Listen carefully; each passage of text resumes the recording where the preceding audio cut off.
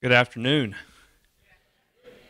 I just want to thank all of you for being here today because this is really truly an opportunity to recognize and honor you and also all those that worked for you in the face of Hurricane Irma.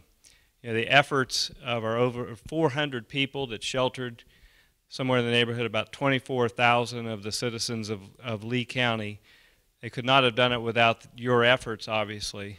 But what you did not only made waves all over this community, but made its way all the way up to Washington, D.C.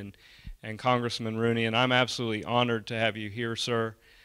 So I just, at this time, thank you so much for being here and like to turn it over to you to address this wonderful group. Thank you, Dr. Atkins. I think we ought to thank Dr. Atkins. I'm just glad he's here. Kathleen and I knew he was the real deal that first morning last August when he was out there in the dark helping load those school buses. I thought, this guy, is the real deal. But and it's just really great for me to be able to thank you all for what you did. It was amazing to see the community come together so fast, so organized. I mean, like you said, Dr. Atkins, principals know how to organize large groups of people, and you certainly showed that you could. And I happened to get by the Dunbar shelter. It was the only one in Lee County I got by. I got by some of the other ones in Collier. But you saved a lot of people from a lot of misery, probably saved some people from some serious harm. And I'm just personally glad to be your representative and to work with such good people. And thank you. I also want to thank Leoma in absentia. She's such a good community leader. I don't know how many of y'all do. Everybody know Leoma Lovegrove out at Matlacha?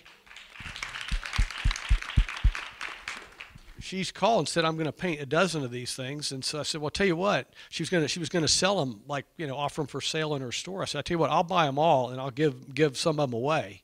And so that you can make one check to the Red Cross. And that's what I think she did here this week. So we're giving one to the police and one to the Golisano Children's hospital, and to you all. And then a couple of other people we know that rode out the hurricane and had severe damages to their house and stuff like that. So thank you again for all you've done. Thank you for letting me come visit with you today.